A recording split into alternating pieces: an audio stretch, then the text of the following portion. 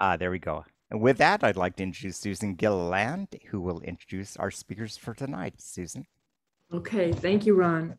Well, Los Angeles Birders is very pleased to welcome back Jon Dunn and Kimball Garrett. Jon and Kimball have started birding at a very young age. They met on a field trip to the Carrizo Plains and have been friends ever since.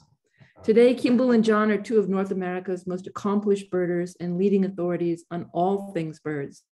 Kimball is the ornithology collections manager at the Los Angeles Natural History Museum and has held that position since 1982. Jon is a senior tour leader for Wings Birding Tours and is the current president of Western Field Ornithologists. Together, Jon and Kimball have authored several books, including Birds of Southern California, Status and Distribution, The Birds of the Los Angeles Region, and The Field Guide to Warblers. Tonight, Jon and Kimball are here to help us sort out the dark-eyed Junco puzzles, a species with great variation. So without further ado, let's give a warm welcome to Jon Dunn and Kimball Garrett. Hi, folks.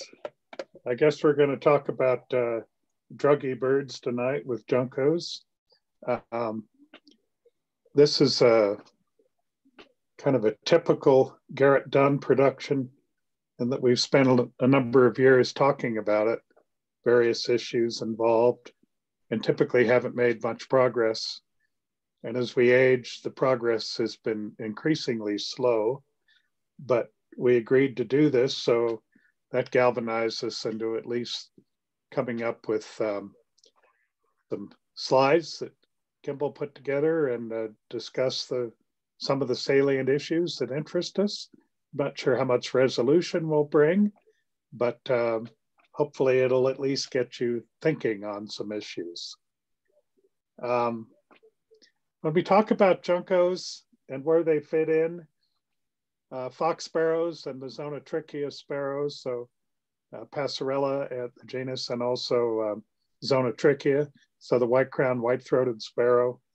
Juncos are somewhere in that clade, so to speak, relationships, and it's worth pointing out that at least within the slate-colored group, within the nominate hyemalis, there's quite a few known hybrids between slate-colored junco and white-throated sparrow, which likely reflects at least a familiarity between the two or an attraction. Can't say for sure. There's a couple of other things, I'll add in due course, but if there are three sort of take-home messages to think about in this, we have various degrees of clarity. One is we want to think more, everyone says, oh, that's the Oregon subspecies. There's 7 subspecies in the Oregon group.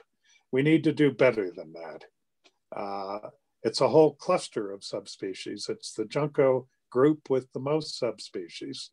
And so we want to introduce that subject.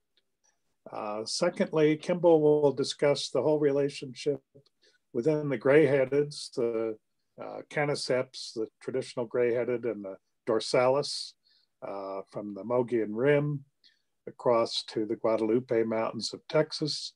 And those two, and particularly the latter, with the whole yellow-eyed group, and what that might all mean in terms of speciation and relationships.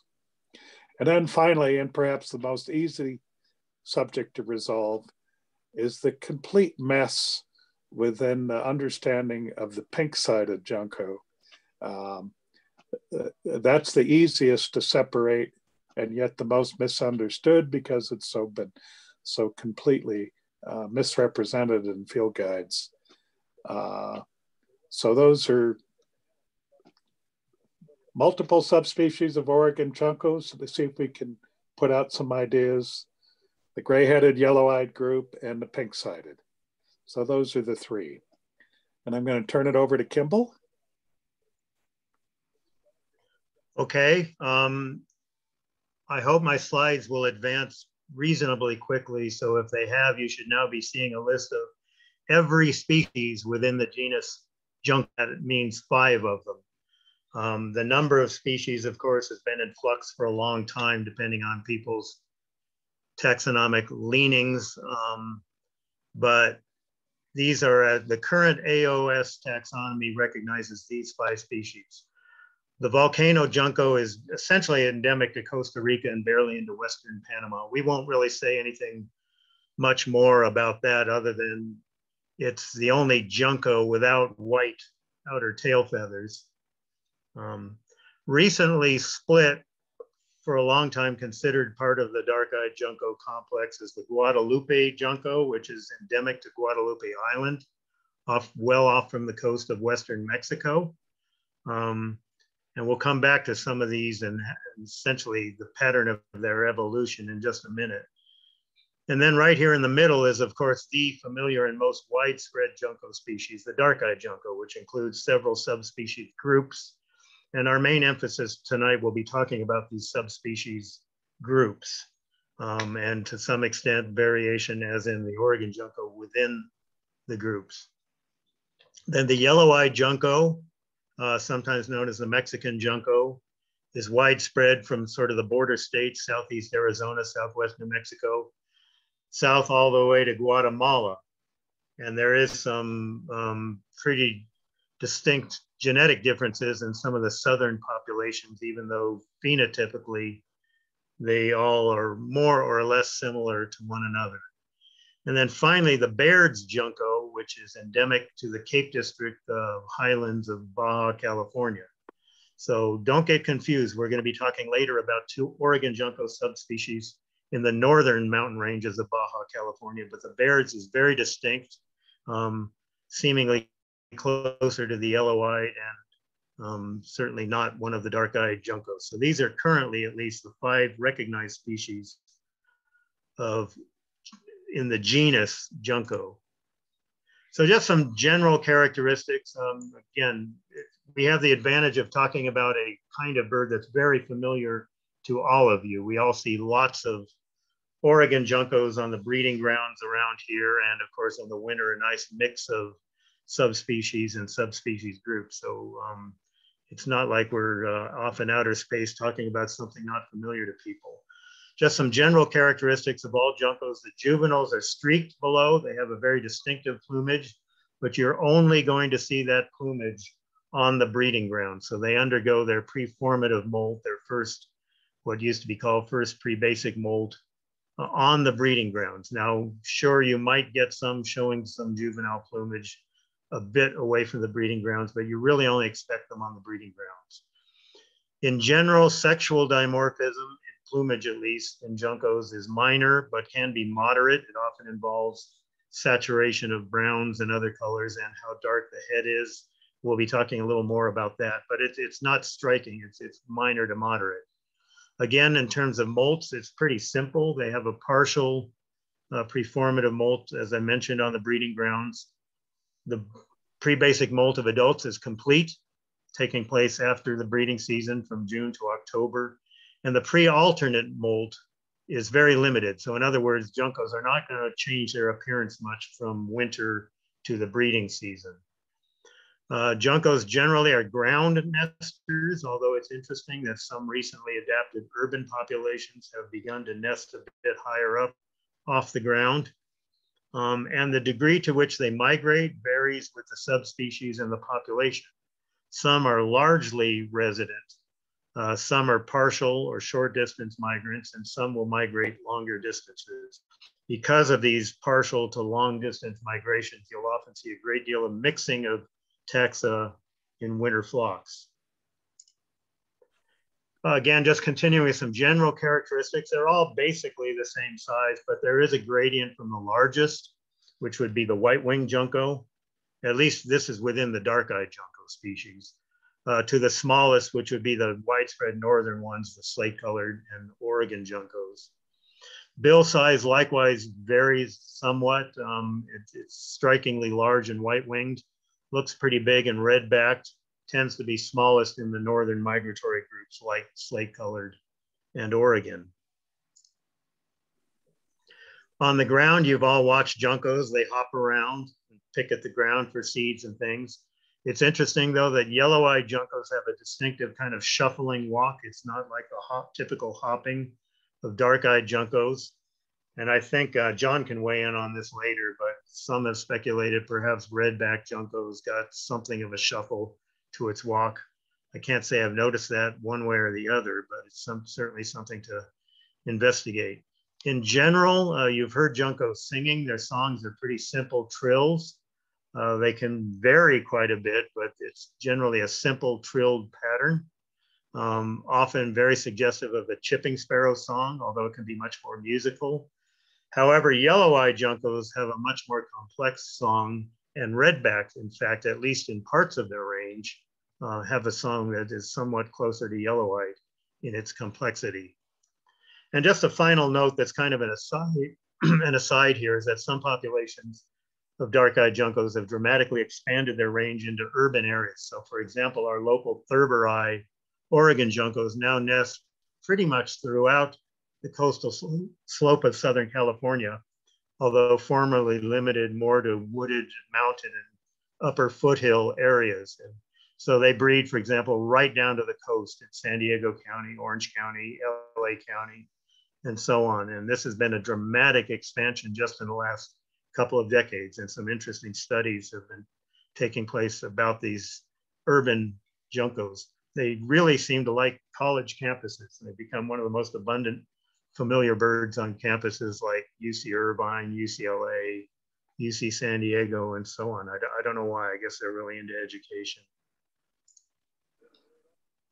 So here's an overview. I'm just going to continue with a little bit of overview of Juncos, and then Jon will take over and talk about the Oregon complex first, and then we'll go on from there. This is from a paper by Fries et al. Just a few years back. That's part of a group of researchers, including Borja Mila, who was at UCLA for a long time, who have really looked into the evolutionary history of Juncos. So these are the breeding ranges of the groups that we'll talk about. I don't know if you'll see my cursor moving around, but you can certainly see the colors. So the widespread boreal subspecies or subspecies group is the slate-colored, all the way from Western Alaska to the Canadian, Eastern Canada seaboard. So it is incredibly widespread geographically. There is another subspecies, carolinensis, in the Appalachians of slate-colored. The Oregon group, of course, is essentially a Pacific coast group breeding from Southeast Alaska through much of British Columbia, Washington, Oregon, and California into northern Baja. And then some more restricted groups. Pink-sided is largely sort of in the Idaho, this general area of the West. White-winged, very limited to a small area, including the Black Hills, South Dakota, and a few ranges west of there. The gray-headed, essentially a Great Basin subspecies. That's Caniceps. And then the redback Junco or dorsalis is, as Jon mentioned, the Mogollon Rim into extreme western Texas, the Guadalupe Mountains. And then the Baird's Junco, endemic to the Cape District of Baja, the Guadalupe Junco on Guadalupe Island. And then the yellow-eyed Junco is essentially from our border states down through Middle America. There are some variants down there which are genetically quite distinct and probably have a long history of evolutionary separation, even though they all look more or less the same. So the Guatemalan Junco, Alticola, the Chiapas Junco fulvescens. And then finally, the last species we briefly mentioned before is the volcano Junco, which is virtually endemic to Costa Rica, barely gets into Western Panama. So these are the players in the story that we'll be talking about tonight. You can't talk about Juncos and their evolution and their species and subspecies relationships without a nod to Alden Miller, who wrote this incredible monograph, Speciation in the Avian Genus Junco, published in 1941, specimen-based research and incredible scholarship. Alden Miller was born in 1906. He was the son of Loy Miller, who was a well-known biologist and paleontologist from Southern California. In fact, sadly, actually, Loy Miller outlived his son, Alden, who died in 1965. He got his undergraduate degree from UCLA, and then Alden Miller got his PhD under Joseph Brunel, and you all are familiar with the names Grinnell and Miller because of their incredible work on the distribution of the birds of California, published in 1944 after Grinnell died.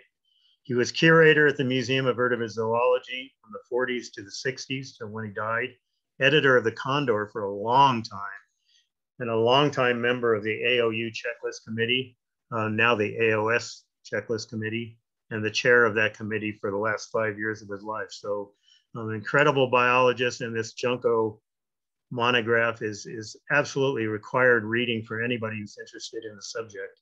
It's a University of California Publications in Zoology. Even Ernst Mayr had good things to say about it. Birds, only a few good studies have been made on population differences within subspecies and on the variation in the zone of contact between two subspecies. Alden Miller's study of Junco populations, 1941, is perhaps the finest study of the sort in the ornithological literature. And that's pretty high praise coming from Ernst Mayr. So get your hands on that publication. There's a lot in it. I'm going to sort of skip by this pretty quickly, but the Juncos have a very interesting evolutionary history, which is being sorted out through genetic work in really just the last decade, less than the last decade, again, through this group, Borja Mila and his co-authors. And this chart on the right shows the evolutionary relationships among the various Junco groups. Now, some of these distinctions are statistically not all that robust. So once you get up into the dark-eyed Juncos, I wouldn't take this too literally, but you can see how essentially from the ancestral Juncos in Central America, you have these long branches leading to the Chiapas Junco, Alticola, which is even outside of this graph, and then onto the yellow-eyed Junco populations. So they've had a long history of evolutionary separation. And pretty much after the evolution or the split of yellow-eyed Juncos into the dark-eyed complex, you had an incredibly rapid evolution of all these different groups of Juncos. So you see the red-backed coming off here, then gray-headed, and then all of the dark-eyed Juncos up here, and really all the subspeciation and speciation, if you want to call it that, in the dark-eyed Junco has taken place only in the last few tens of thousands of years. So it's been a very incredibly rapid expansion and differentiation. And then the interesting thing is the phenotypic differences among all these northern forms is very striking and much more subdued in these more middle American forms, even though they have had a much longer history of evolutionary separation. So you might want to look at some of these publications because they're really quite interesting. So having given that background about Juncos in general, and Jon can fill in anything important that I forgot to mention, we'll turn it back over to Jon and he can talk about the Oregon group, and then we'll work into some of the other groups. Jon? Kimball, thank you. Well, the Oregon group, that's the most dominant of the subspecies groups, certainly in Southern California. Greater than 90% of the Juncos we encounter belong to that group. The widespread breeder is Thurberi, that encompasses all of Southern California, really much of California, except for the more humid central coast and adjacent interior regions, Panosis, which seems to be pretty resident. Now, it would be a mistake to say that all the Oregon Juncos we see are Thurberi. And that's the subject that is causing me the most interest in the last few years, maybe the most consternation.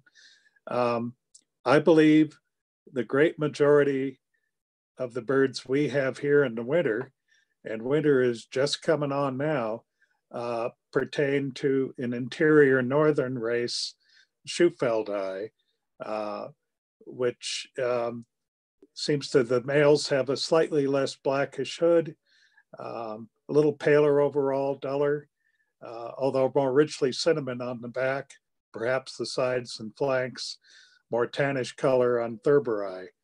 But I think most of the winter flocks here, at least in the lowlands of the Owens Valley, are not Thurberi.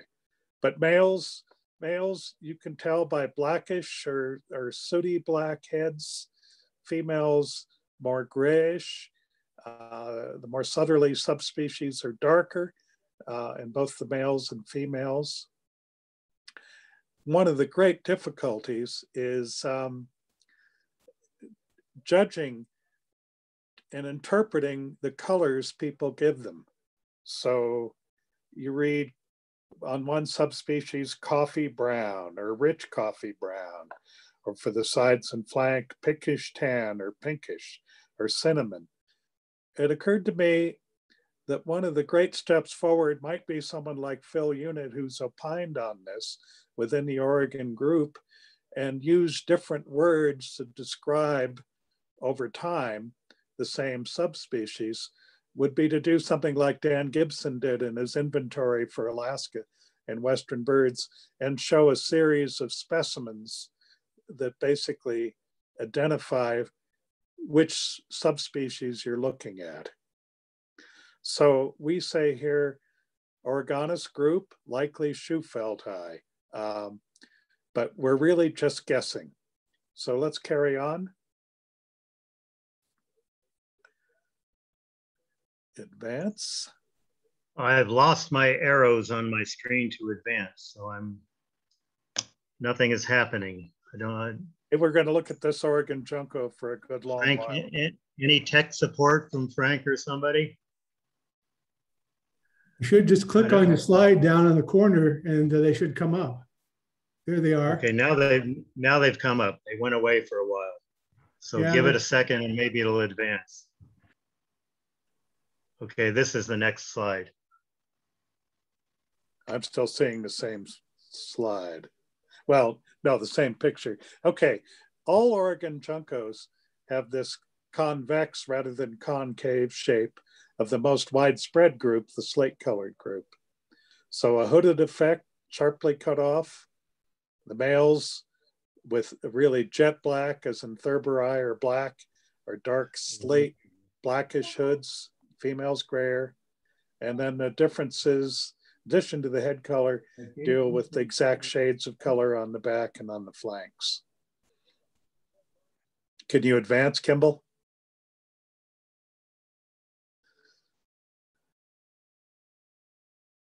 There we are. And more about the songs we compared to chipping sparrow, but that's typical of all of the dark-eyeds except dorsalis. When you, like this morning, I was fishing, they give a hard dit call when they're excited, or rapid twittering is conspicuous. The call of black-throated blue warbler is compared to a junco call. Okay.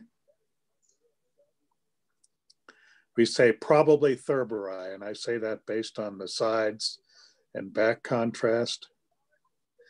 Here's a female Oregon Junco.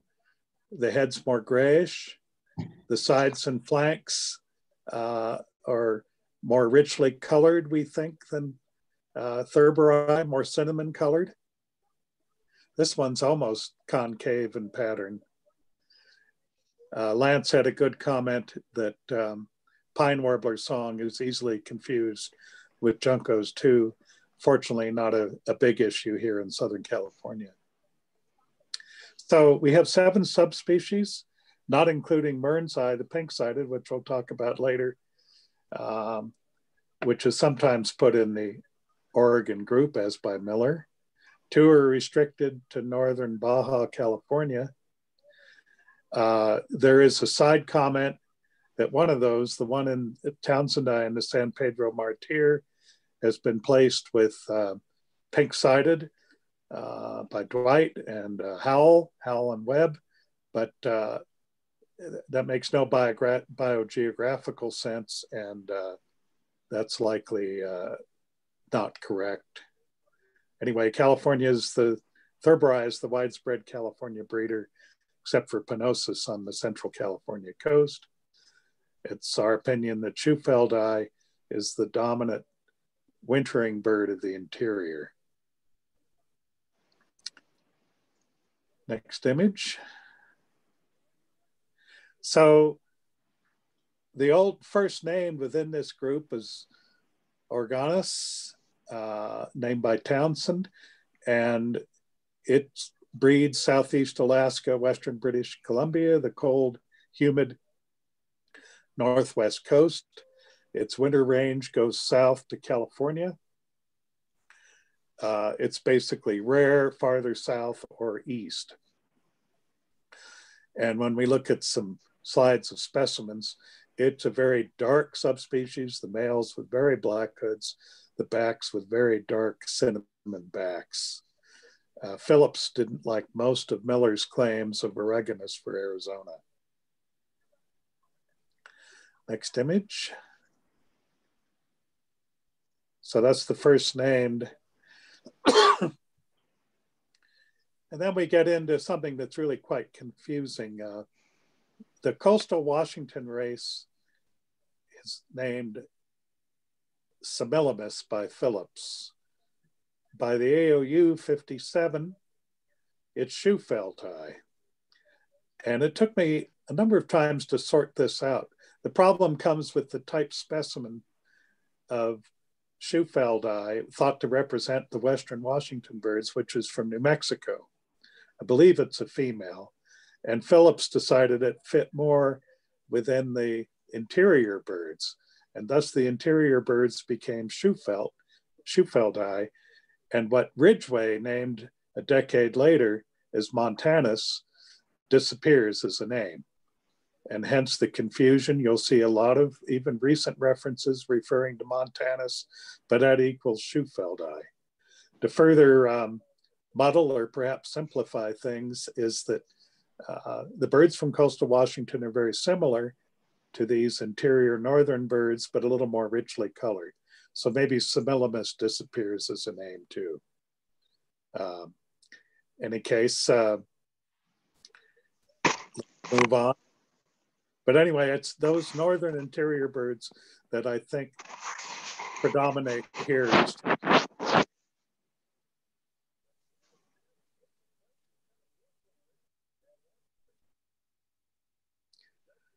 So here's the range of Thurberi. It's basically sometimes, can we go back? There we are.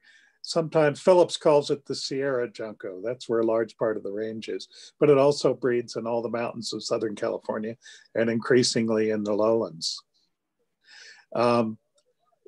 We're sort of confused. We need to see more specimens of known identity birds, but my belief that the males have blacker hoods with paler backs, more tannish, so the contrast with the hood is greater. And the sides aren't particularly cinnamon. They're paler. And Penosus is clearly more richly colored, and that's evident from the specimens. Okay. So here are the two subspecies within the northern Baja California Norte. The Sierra Juarez and the Sierra Pedro Martir are not that far apart, 40, 50 miles at most for the breeding Juncos. And keep in mind again that some treat the more southerly one with the pink-sided Junco Townsendi, which we think is an error. Next image. And those are unknown for California. So it's I've never seen either one to my knowledge. So let's look at this a bit. I'm not certain about the Thurberi, the second one, but you can, whatever it is, it's certainly paler than the very, very dark and richly colored Oregonus. Remember, these birds we don't have in Southern California, or at least they're rare. And so it's coastal BC. They winter down to about Monterey. What's labeled, and you can see variation, but Penosus, the third one down, is clearly more richly colored on the back than the birds adjacent to it with more cinnamon colored sides. Next image.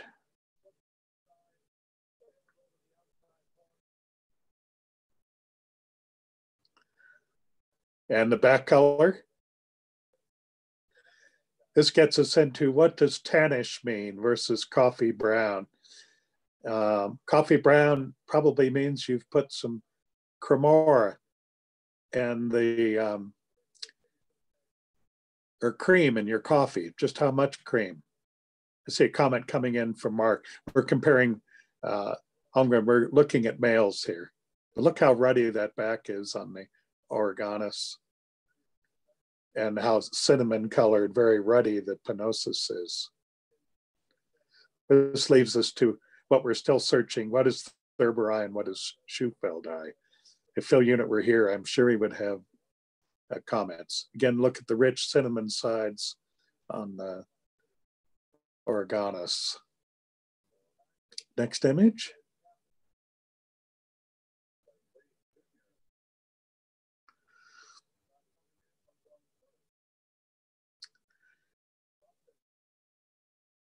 So somewhat of the range is here. That's the Pacific Northwest. So in the Southern Oregon, Northern California is Thurberi. Coastal Northwest Oregon, Western Washington, probably into BC, is Semillus, formerly thought of as Schufeldii until the problem with the type specimen. And the interior Northwest is Schufeldii, formerly that's Ridgway's montanus. If you're confused, I don't blame you. It took me quite a good while to figure out what the hell was going on. And from a California perspective, Thurberi surrounds, this is the breeding range now, how Thurberi surrounds Penosis. And remember, Penosis is largely resident. All the subspecies group, subspecies groups integrate around the edges, except maybe Acheni, white-winged. And it shows you, once you get into the north-south ranges of central Nevada, you start picking up the typical caniceps, the northern gray-headed. Next image.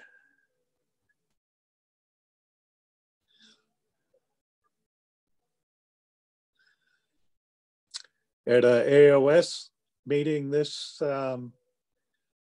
year was a talk on Dark-eyed Juncos with Alyssa Yang, who's a former WFO scholar, and Phil Unit and Nick Mason, that gives some of the characters. Separating these out, I'll just note that Patton et al., of which Phil Unit is also an author, Birds of the Salton Sea, he changed some of the color terminology from 2007 to 2003 to 2021 in describing Thurberi. So if Phil's changing color terminology, then you can see how we're floundering around.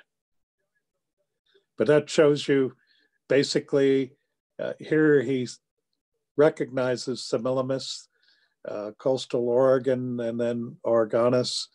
And you can see a large part of the interior range within the Oregon group, Schufeldii, is what brings, we think, a lot of birds down to the interior.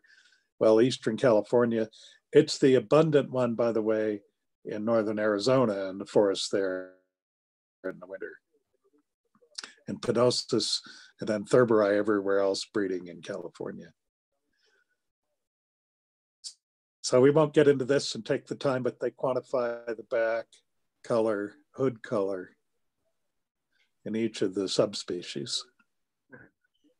John, I just wanted to pipe in here that here, don't worry about any of these charts, but the point being that they used colorimetric techniques. They used the actual spectrophotometer, and essentially every color is translated to a series of numbers that can be quantitatively analyzed. So don't worry about what they're showing here, but it's a way to get around that confusion of terms and adjectives like coffee and rich and cinnamon and that sort of thing. So hopefully this will be published at some point. And they did recommend, or at least suggest, that some subspecies are probably not valid or shouldn't be recognized, including the Semillus versus Schufeldii. And as John mentioned, Schufeldii would have priority. So hopefully with this kind of quantitative analysis, we can get rid of some of the confusion by just getting rid of some of the names. Okay, go.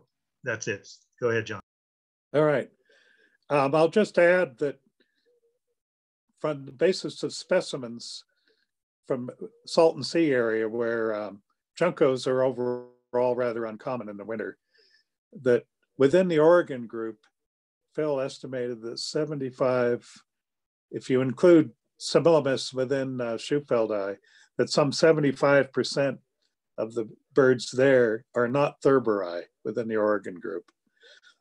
Now, keep in mind, up here in eastern Inyo County, Juncos are probably 10 times as numerous. So it gives you an idea as the number of Schufeldi that are wintering in California. And how that's reflected in the coast, no doubt Schufeldides are getting to the coastal flocks, you know, to Junco flocks, say in the San Fernando Valley and elsewhere. To what determination, we don't know.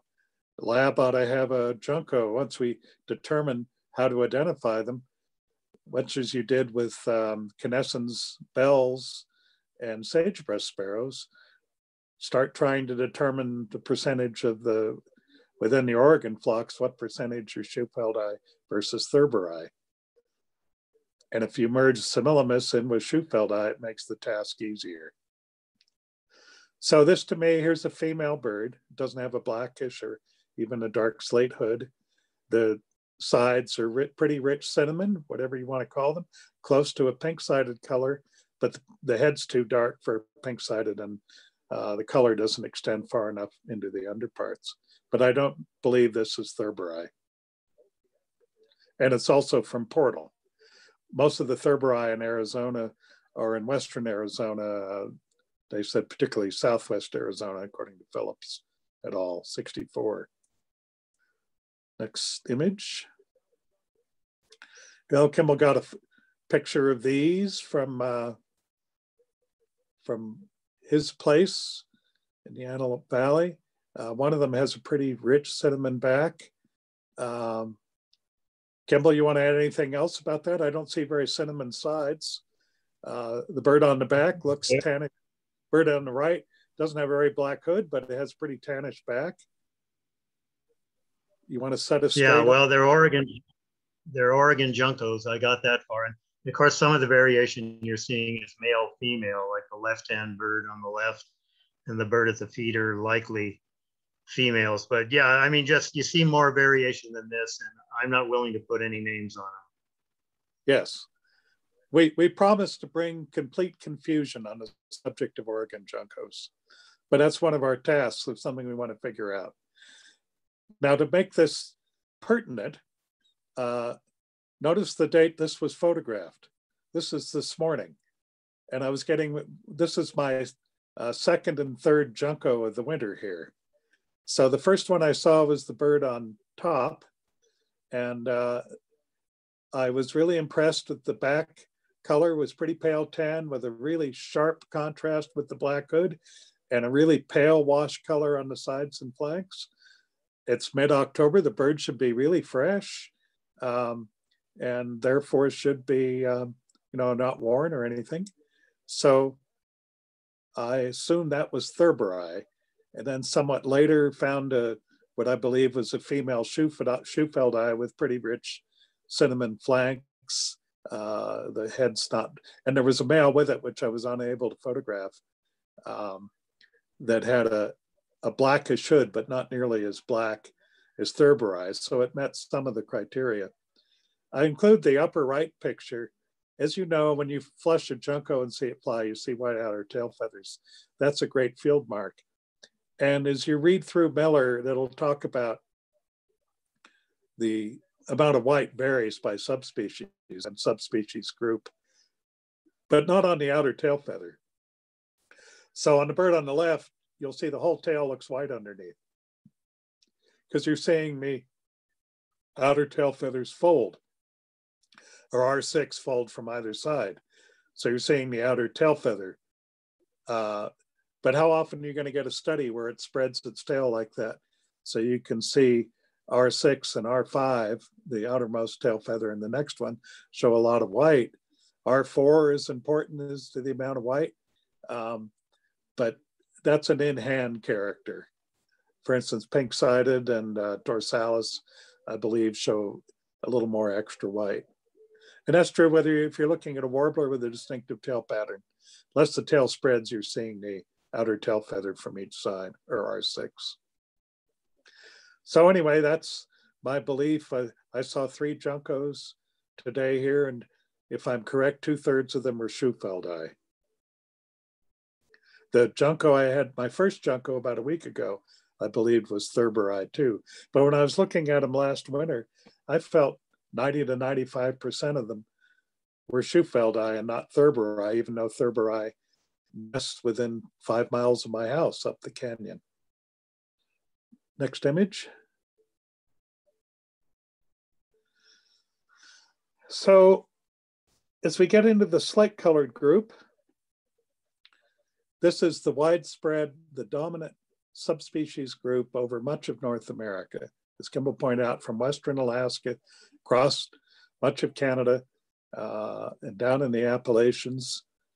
A poorly differentiated subspecies, carolinensis, is pretty much restricted from the Appalachians from Pennsylvania to northeast Georgia, northern Georgia, where the Appalachians end. It's a little paler headed. The characteristic of hyemalis, the males have a slightly darker head to the body, more evenly colored in carolinensis. Carolinensis appears largely resident, so not something to worry about in the West. It has the concave pattern rather than the convex shape of the Oregon hood. Females are more brownish. That's not indicative of an Oregon. Males are more slaty gray. We have big flocks of juncos here, and it's a lot of fun. If you have a flock of 70 or something, 3 or 4 of them will be slate colored. That proportion drops significantly as you head to the coast, where there are fewer slate coloreds. And that's true even in Northwest California. But we have a pretty high proportion. Well, it's 3 to 5% are slate coloreds. Next image.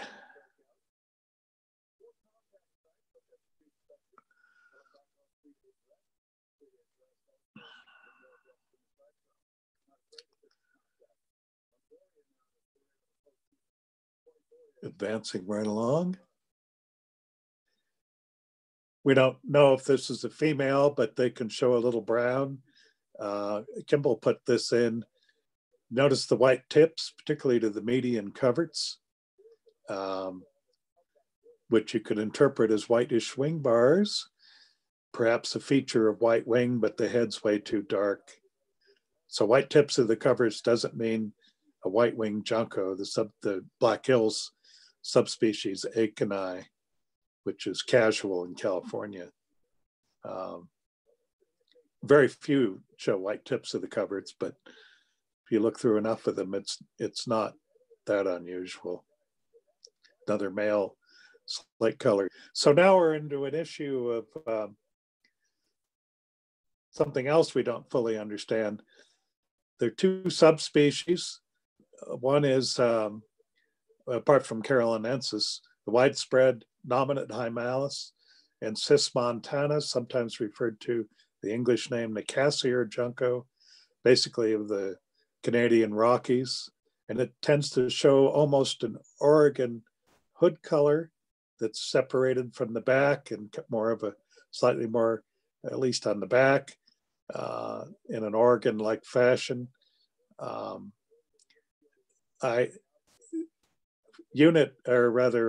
et al. In their Salton Sea book thinks that 90% of the slate-colored juncos are cis montanus. And if that's true, that seems amazing to me because they have a very small range as opposed to the nominate subspecies, which goes to Western Alaska. And then the cis montanus is really, in some ways, could be thought of as an intergrade population, intergrade meaning between subspecies rather than hybrids. But exactly what Cis montanus is still of a mystery, at least to us. Next image.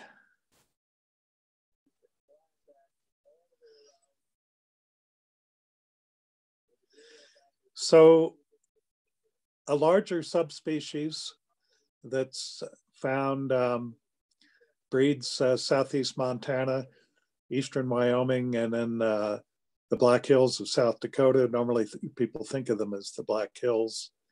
It's larger than the slate-colored and paler, with a bigger bill. And in a Junco flock, they really stand out as larger. This one, notice, was in Inyo County. Debbie Parker found it. What struck me, and they were slate-colored in the flock, was the paler color and the larger size, bigger, longer bill. It does have more white in the outer tail feathers. Now that's where they breed. They winter typically in the Front Range down to northern New Mexico, but do stray west to northern Arizona, even to Tucson. And also, I believe there's 3 records for California, including this wintering bird that Larry actually drove up from LA to photograph. So this is Aconai. White-winged Junco is not perhaps the best name because the tips aren't all that obvious to the wing coverts, but I can't think of a better name offhand. Black Hills Junco. And finally, pink-sided Junco. If you really see a pink-sided, they're quite a stunner. Pink's a pretty good name, but it's a mauve pink, a rich pink or pink beige. And it's a distinctly different color from female organs.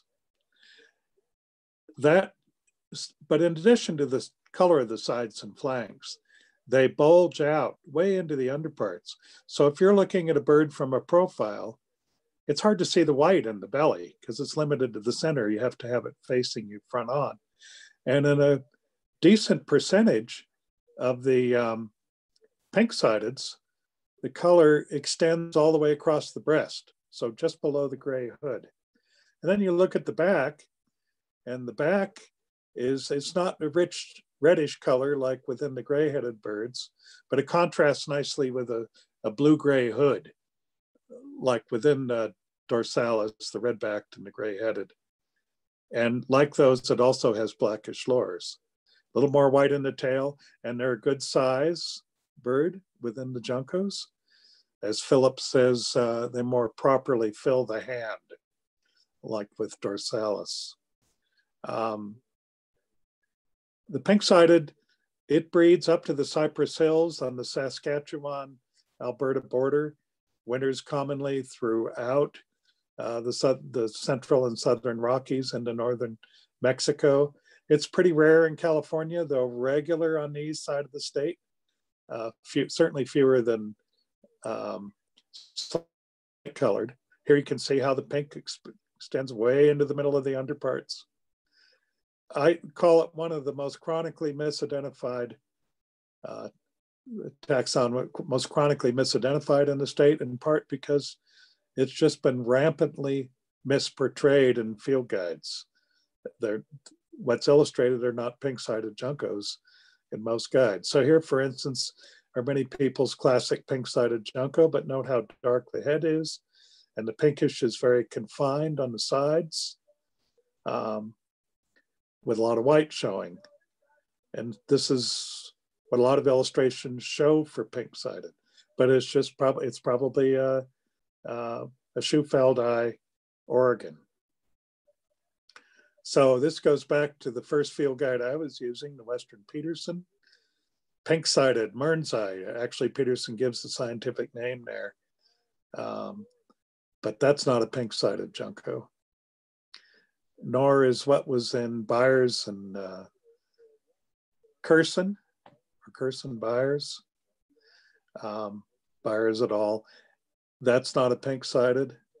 The Sibley guide gets some of the elements right, but notice how the white bulges the wrong way rather than bulges out. He has the white or rather the pink bulging out, he has the white bulging in, and that color is almost, it's too orange. It's not that dark beigey buff color.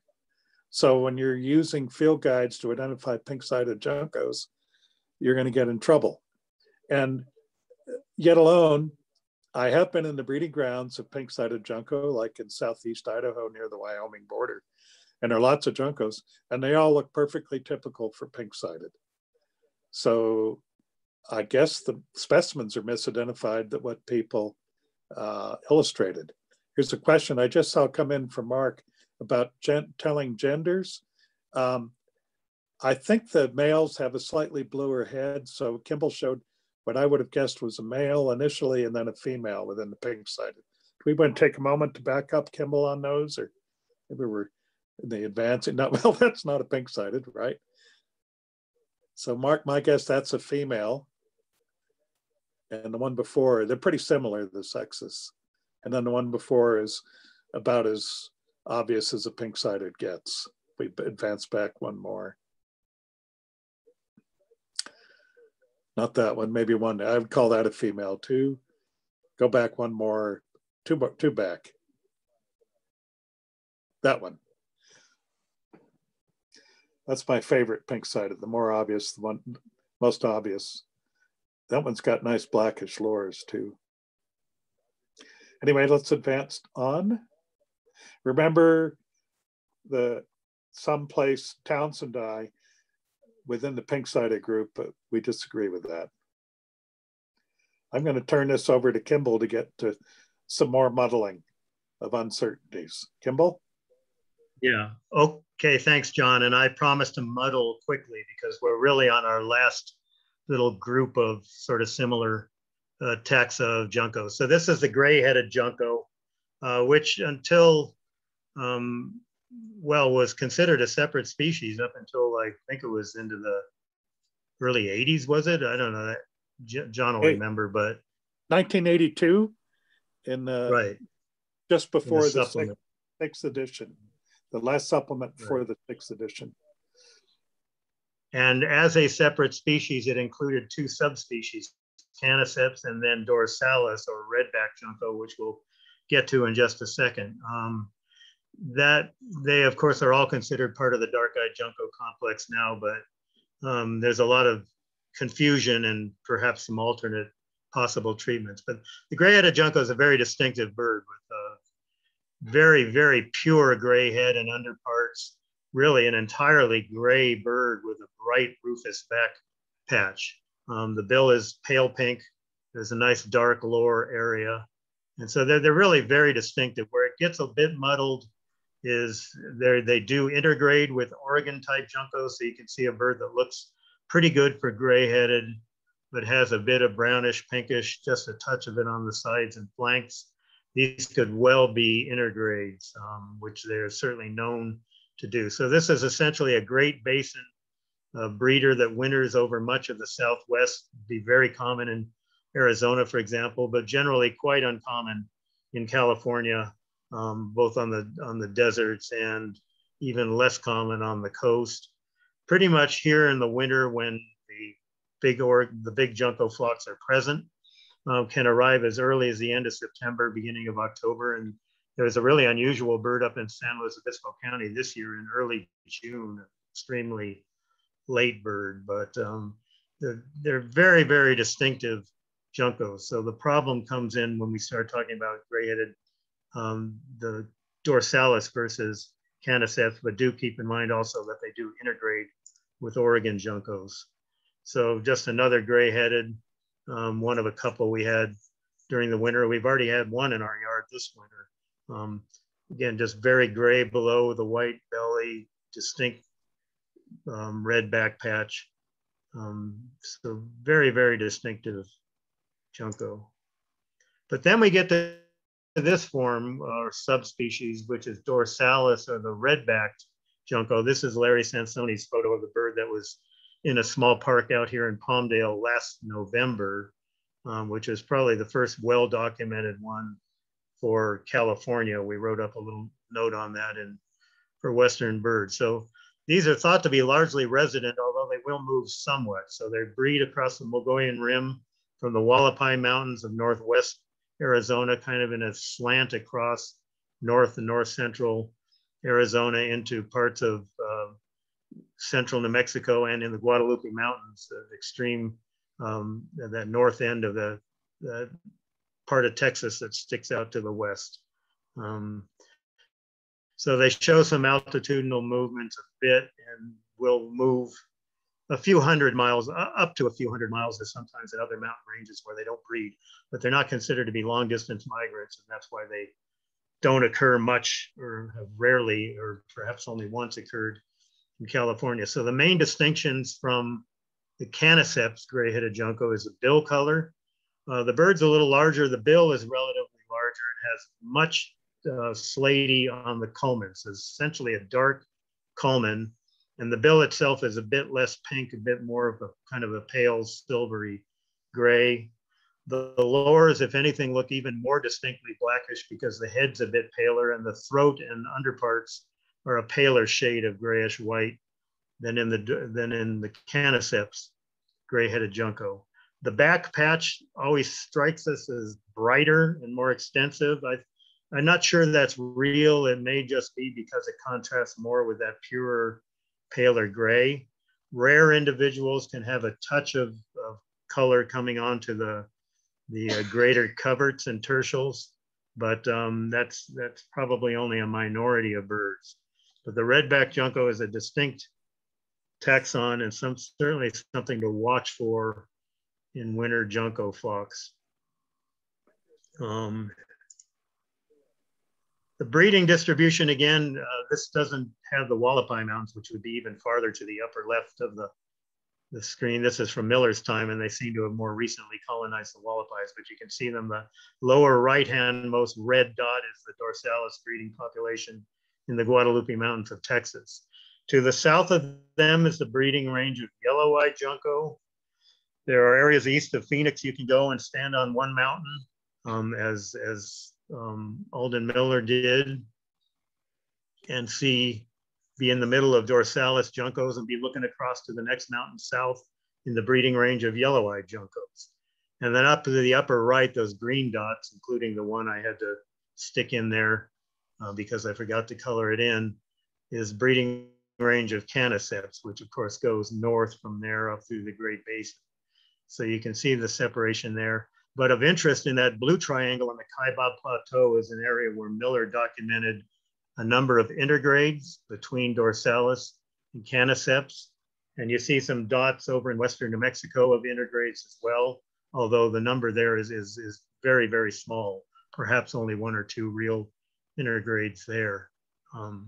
But there is a very small zone of intergradation, but certainly not a large hybrid swarm at all. So this kind of raises the question, since dorsalis in many ways phenotypically is intermediate between dark-eyed juncos and yellow-eyed juncos, or in some sense it's a yellow-eyed junco with a dark eye, and since there's such limited interbreeding with Caniceps, how does one treat taxonomically the red-backed or dorsalis junco? And these are questions still being asked.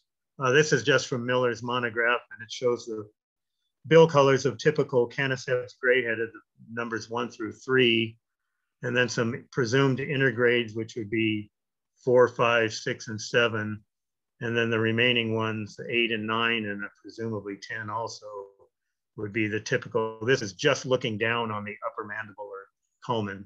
So the whole bill isn't dark, of course, but you can see that difference in the amount of dark on the bill. So that same bird in Palmdale. So the bill is almost more of a silvery gray color with a distinctly dark culmen and paler grayish white on the underpart. So again, a very distinctive taxon and very interesting in terms of its relationships. Just again, a taxonomic note here. It's, as we've mentioned, it's been treated as a subspecies of dark-eyed junco. Of course, if you go far enough into the past, some treated it as a subspecies and lumped it in with the yellow-eyed junco. Yellow eyes have expanded their range a bit in southwest New Mexico recently, where they've hybridized with redback juncos. hybridization does not necessarily connote close evolutionary relationship, but it is a hint that there might be some close relationship there. So that hybridization is not surprising, and I suppose could be used by some as an argument that perhaps the red-backed junco is better placed with the yellow eyes. But on the other hand, it does not have a yellow eye. It's got a dark eye. It doesn't have a yellowish mandible. It's got more of a very pale pink or grayish pink or silvery gray mandible. Genetic studies actually show it to be sort of perhaps closer to the yellow-eyed junco than to the dark-eyed junco group, although more study is certainly needed. And again, as we mentioned, there's that small intergradation zone with caniceps gray-headed juncos just in that Kaibab Plateau area of northern Arizona. So lots more to be done with that taxon and that dorsalis, but it's a very interesting bird. And then here, of course, is a true yellow-eyed junco. Remember, this bird is found all the way from Arizona, New Mexico, all the way to down through southern Mexico, with closely related forms considered the same species in Chiapas and Guatemala as well. So not only is the eye a brilliant yellow, but the lower mandible is more of a yellow or yellowish pink color. And notice that the rusty of the back is fairly extensive on the greater coverts and the tertials as well. And that's a character shown to a very slight degree in just a few red-backed juncos, but it's typical of essentially all yellow-eyed juncos. As we mentioned early on, the songs of yellow-eyed juncos are much more complex than most dark-eyed junco songs, although redbacks might approach them in complexity. So again, very distinctive taxon. Our northern subspecies, which you see in the US, is Palliatus, but the species is Junco theonotus. So many questions still to be answered there. And then finally, just this is John's picture of a volcano junco from Costa Rica. It's a highland bird just on a few volcanic summits there. It's got a yellow eye, like a yellow-eyed junco, but a streaked back, kind of a zonotrichia-like back, and no white in the tail, which of course is unique within the genus Junco. So presumably this is sort of the ancestral junco, or the ancestral junco looked something like this, but I wouldn't spend time looking through winter junco flocks in California for one of these. And finally, and then I'll let Jon make some closing comments. We just wanted to emphasize a handful of things. First of all, just keep in mind that there are areas of intergradation. By that, we mean mixing between subspecies that occur between nearly all adjacent subspecies within the dark-eyed junco. So you're gonna get, for example, gray-headed juncos, caniceps, integrate with Oregon juncos to the west, for example, in extreme western Nevada and perhaps places like the White Mountains. They integrate with pink-sided juncos at the north end of their range. And as we just showed you, very locally with red-backed juncos in the Kaibab Plateau at the southern end of gray-headed range. And this kind of intergradation again happens among all of these. And that means, of course, in the field, you're gonna see birds that you just can't place because they're intergrades between subspecies groups. And then, of course, it's even more difficult when you're talking about intergrades within, say, the Oregon group, where you know, we can't even, I think one of our bottom lines for the talk tonight is we can't tell the subspecies within the Oregon group apart in the field with much confidence. So how on earth are we going to distinguish intergrades there? So we really think that intergrades within the Oregon subspecies group are certainly not field identifiable. And it's really kind of questionable whether most of the Oregon subspecies would be field identifiable. I think that the Oregonus from the Pacific Northwest with its deep, rich colors would probably stand out should one appear among our expected ones. But when you get into things like Thurberite versus Semillus versus Schufelti, it's not easy and perhaps not really doable. So I'll leave this slide up and let Jon make some final comments. I was just going to close out the gray-headed or the dorsalis yellow-eyed issue. I was probably 30 years ago, I had the energy to hike up to the bowl in the Guadalupe Mountains of West Texas and heard what sounded to me like yellow-eyed juncos. And I thought, well, they're not supposed to be here. I've never seen yellow-eyed junco is really rare in Texas. So I played yellow-eyed junco tape and bang, birds came attacking. And I thought, oh boy, here come yellow-eyed juncos, except they have dark eyes. And all the birds I had that day singing sounded like yellow-eyed juncos to me, and they were all dorsalis, which got me thinking about the issue, what really is dorsalis? And it's resident, much like yellow-eyed is. So when you read Miller, you think, okay, so maybe caniceps, that fits with the dark-eyed, and dorsalis is a dark-eyed yellow-eyed. Miller talks the hybrid areas, the Kaipab Plateau area, northern Arizona. Indeed, he had collected a number of hybrids. The Zuni Mountains, which he lists, are, he had three, one a typical dorsalis, one a caniceps, and one a hybrid. And then the San Mateo Mountains to the east of there, he had only dorsalis, but speculated that might be a hybrid zone. But it still comes down to what is about the kaibab birds. And then I started wondering, I really haven't been in the range of caniceps, the gray-headed, that much to know, is there variation in their song, or do they trill like typical Oregon juncos? Somebody living in Colorado could answer that in a heartbeat, or if we'd taken enough time to listen to Zeno Canto. But back to our take-home messages, we need to learn more about Oregons and firm up the colors. A trip to, probably Phil has assigned all of the specimens in the San Diego Museum. So a trip down to San Diego and have Phil teach us about separating Schufeldi from Thurberi would be helpful. We need to figure out what's going on, what is really dorsalis. And lastly, the most easily solvable issue, because as far as I'm concerned, it is solved, is knowing a real pink-sided junco from everything illustrated that's a female Oregon. And we're sorry we're muddled in giving a partial answers and confusion. Kimball, you want to add anything to the confusion? No, I think I've added enough confusion all along this evening, so I'll leave it at that. But we're happy to entertain any questions that have been entered into the Q&A. We're done. Thanks, Kimball. Thank you all for putting up with us. Thanks for the question. Comment. Fantastic. Thank we you really so enjoyed much. it.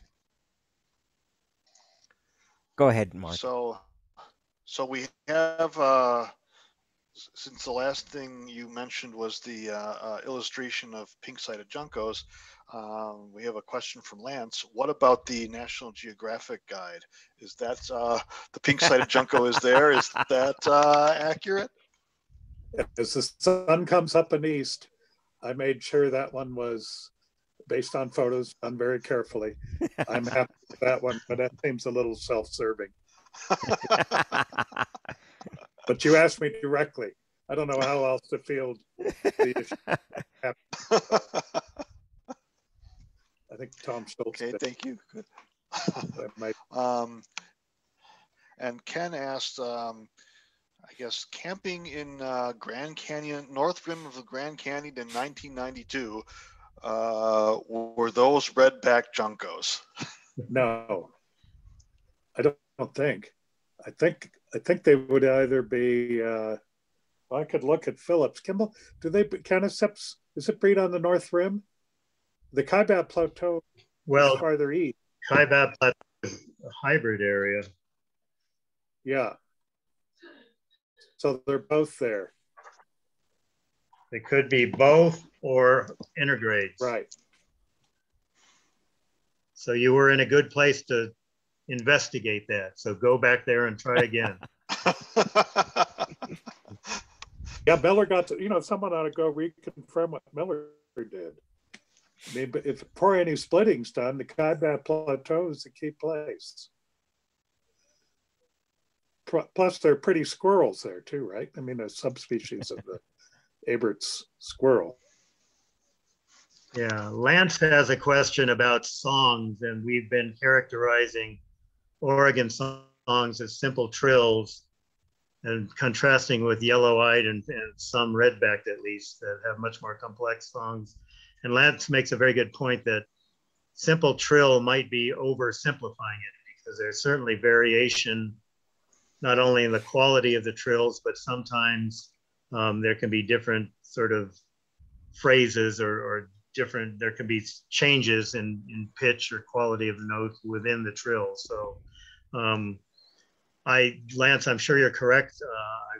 We will love to listen to some more complex Oregon songs, but I'm pretty confident that that complexity is not the same as what you would hear in, for example, a yellow-eyed Junco song, which is very, very different.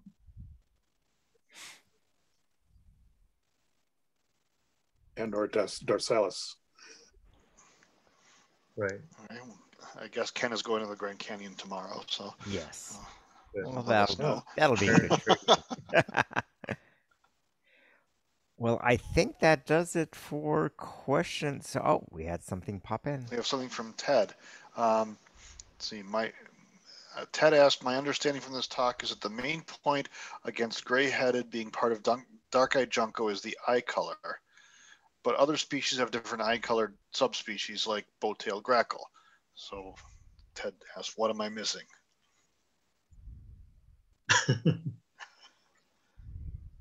Oh, we don't know what well, might be a dark-eyed, yellow-eyed Junco, but how they fit in.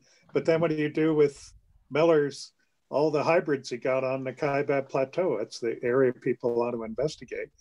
And what exactly, if dorsalis, and we didn't directly say, everything I heard in the Guadalupe sounded like yellow-eyed Juncos based on my 1.5 day up there.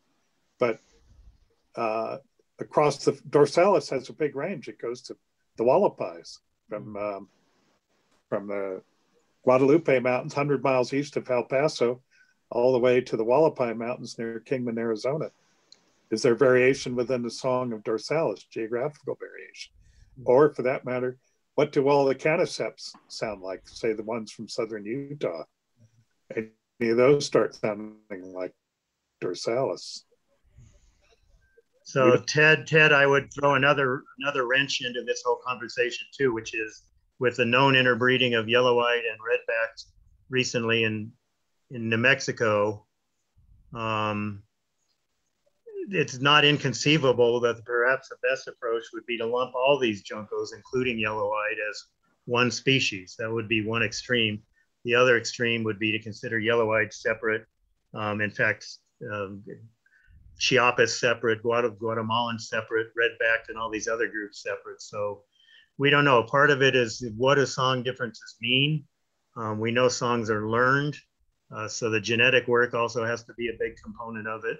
We know that redbacked essentially is genetically somewhat intermediate between the dark-eyed and the yellow-eyed. So whereas gray-headed seems to be, well, somewhat closer to all the rest of the dark-eyed. So it's very complicated, and that's why these haven't been resolved in the 80 years since Miller and before that and since then. So good question, and we'll give the same answer we've given all night. We don't know. Okay. Lily asks, the Oregon Museum specimens had yellow bills. Do the yellow bills make them distinguishable? I don't know how much faith I'd put in bill color. I don't know how much faith I put in the bill color of museum specimens, since that changes subtly to drastically over time, or usually really soon after death. So none of the Oregon subspecies should have yellow bills. I mean, it could be kind of slightly orangish pink to paler pink and some variation, but I would be very careful about interpreting bill color from museum specimens unless it was annotated on the label somehow.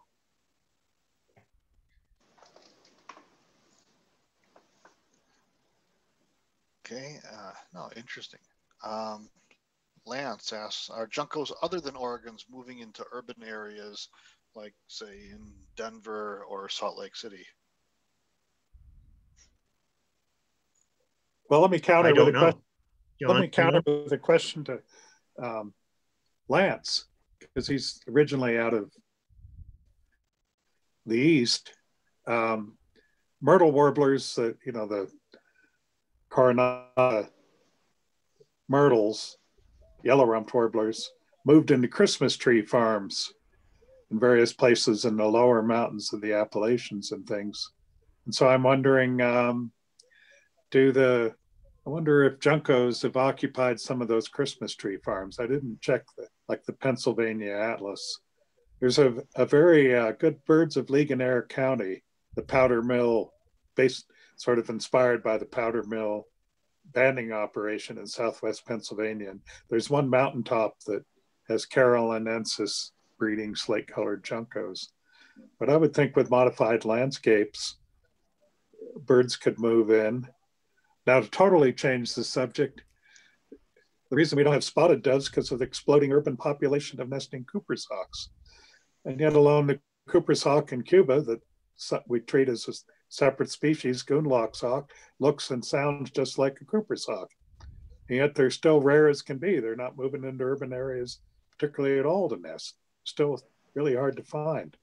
So just because Oregons are moving into lowland areas of Southern California, for whatever reason, doesn't mean slate-coloreds have done much of that in the East. Or caniceps. And Penosis certainly hasn't moved much. Seems to be a stable taxon and pretty confined. I looked at the map, they're basically south to Monterey and north locally East Bay, but I'm not sure all the Bay Area birds are Penosis. Certainly Monterey to northern San Luis Obispo County are. Mm-hmm. But they look pretty distinctive.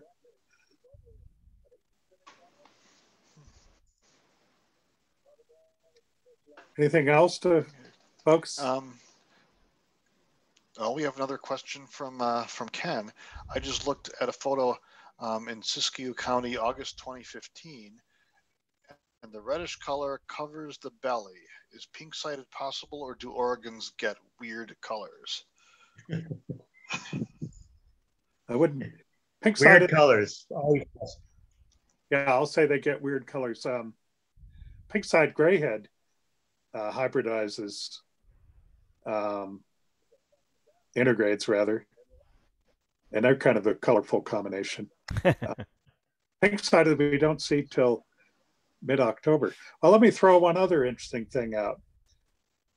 People go to the South Hills for this crossbill split, which by the way I voted against, the Cassia crossbill. But when I went to the Cassia crossbill is also found in the Albion Mountains to the east. Now in the South Hills, it's Caniceps grayhead. East of the Albion Mountains, it's all Caniceps gray-headed. Or I'm sorry, pink-sided, Mern's eye. But in the Albion Mountains, I saw in mid-August, so all sort of breeding birds, I saw what looked like pure pink-sideds and pure Caniceps and wasn't seeing any intergrades. So I thought, are these two recognizing each other as separate? How come I'm not seeing more hybrids? But that's on the basis of 2 hours of looking at 30 birds. What the grad student ought to go up there during the breeding season and see who's pair bonding with whom. Mm-hmm. So there's a lot of Junco mystery. That's another one. What happens with pink-sided where it meets Caniceps, for instance? I mean, obviously they hybridized or integrate, but to what degree? And I'm sure there's a barrel full of other mysteries in the Juncos to figure out. And they're so common. And if you live in places like North or South Dakota and you enjoy looking at passerines, most of them are Juncos. They're common and so much to learn about them. It's not like, those Bell's sagebrush sparrows you're all trying to do. You got to play tapes and try to photograph. Here they're at your feeders and in flocks. And a big number, and we say, an Oregon Junco. So let's go back to our take-home messages. Learn pink-sided, We got to figure out yellow-eyed dorsalis and how that fits in. And let's figure out at least, how the Shufeld eye, Thurber eye ratios differ in Southern California, interior versus the coast. And a trip to the San Diego Natural History Museum and have Phil teach us, followed by another talk with specimens all lined up. Look at the 2015 issue of Western Birds, how it ought to be done the way Dan taught us, like female varied thrushes and the winter Pacific wrens, and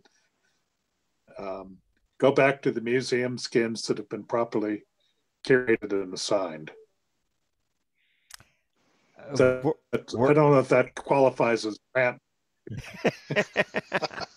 Words to absolutely live by. Thank you very much, Jon. We, sometimes you get carried away with different things and all that, and but definitely something to keep in mind, and hopefully we have the manpower to actually look at Juncos, and that'd be exciting. That'd be good.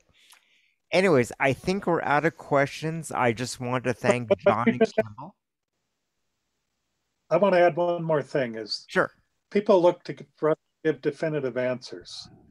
And we try to do talks like that, but sometimes it's more interesting to say, this is where we're screwed up and uncertain, except that we think that the popular wisdom's all not right and we need to do more. Mm-hmm. So we sort of gave a muddled talk. I mean, some people probably just, well, that's it, I'm not looking at another Junco. So we don't mean to be discouraged. But that's part of the exciting thing for us. I'm determined to learn before I check out. And Kimball and I will continue to think about the issue for a while, probably with the same degree of speed that we've done it the last few decades, nevertheless. Well, thank you very much for really. Thank you, everybody. Talk, yeah. Yeah, thank you so much. Yeah. Thank you. We'll see you all next week for Birds in Flight with Ryan Terrell, and I want to thank Jon Kimball for a very entertaining talk, at least. Maybe not as enlightening as Dowitcher's, but definitely entertaining. Thanks all. Thanks for watching. Well, thanks everyone. Questions too from Mark Holmgren and Lance. Always, yeah, we appreciate that, setting us straight, and that's part of why these things are so valuable, is getting an interchange of ideas. And I'm happy to admit when I'm wrong, or in this case, I don't even know enough to say whether I'm wrong or not. I might be. Sounds Thanks. good. Thank you again, both Kimball and all putting this thing together, and Jon, all your knowledge in this area.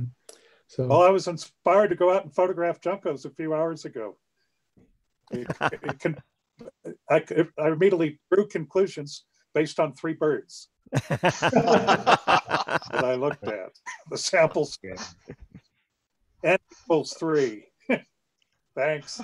Okay. Bye-bye. Good night, Thank you everyone. so much. We'll see everyone next week. Good night. Hey, goodbye. Good night. Go Dodgers.